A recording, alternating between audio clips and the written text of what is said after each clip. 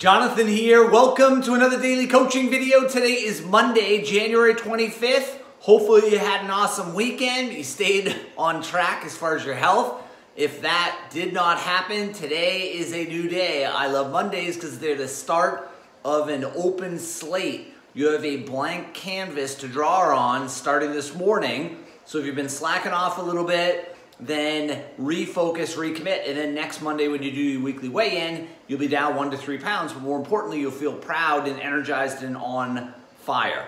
Today, as usual, on Mondays, we nail an interval workout. Remember, with interval training, you burn 30% more calories than steady pace workouts, and you leave your post-workout metabolism elevated for up to 12 hours. That's how I dropped my 44 pounds 25 years ago. Talk about dating myself. I can't believe it's been a quarter of a century, but I've been blessed to keep it off. Interval training 3 times a week is imperative as far as getting to your goal weight and then keeping you there.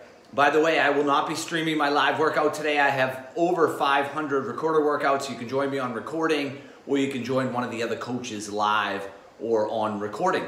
Today's focus is on calling out your negative voice on the "I don't have time" excuse. We've all used it, right?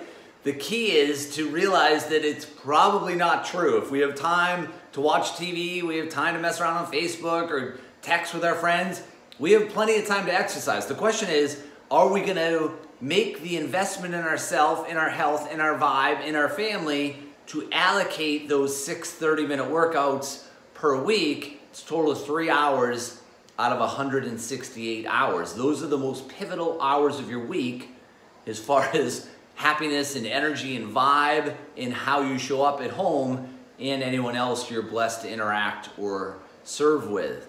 Okay, so nail your Monday intervals, stay on top of the win tomorrow checklist tonight, and I will see you on Tuesday morning.